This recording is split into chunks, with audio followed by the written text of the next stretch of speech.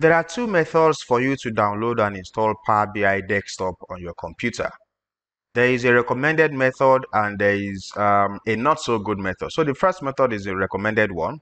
And for that approach, you have to go to your desktop and do a search for Microsoft Store from your taskbar. So from your taskbar search, type in Microsoft Store, then you launch Microsoft Store. Once Microsoft Store is up, go right there into the search bar in the Microsoft Store and type in Power BI. So you're going to see a list of Power BI options, right? Now make sure that you only select the desktop. That's the Power BI desktop. So from this page, you can click on install, or maybe if you have Get as your own blue button from your ends, then just click on Get and it's going to download and install for you automatically.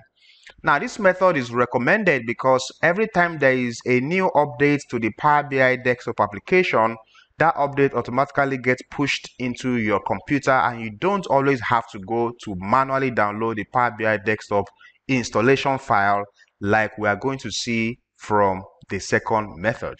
So for the second method, you have to go to your web browser and type in powerbi.microsoft.com.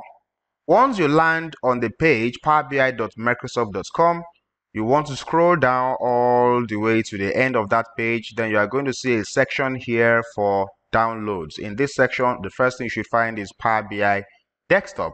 Now, when you click on the link for Power BI Desktop, that should bring you up to this next page. And if you have problems downloading from Microsoft Store, then the next thing you want to click on is this say download or language options. Now when you click on this, that's going to get you onto this new page, and then from here you can simply click on download and that's going to start the download for your Power BI desktop installation file. Once you have that file downloaded, just go into the download section of your computer and double click on the installation file to start the installation. The downside to this method is when Microsoft releases a new update in the next month, which they usually do every month, then you're going to have to come back to this same method to download and install the new installation file all over again.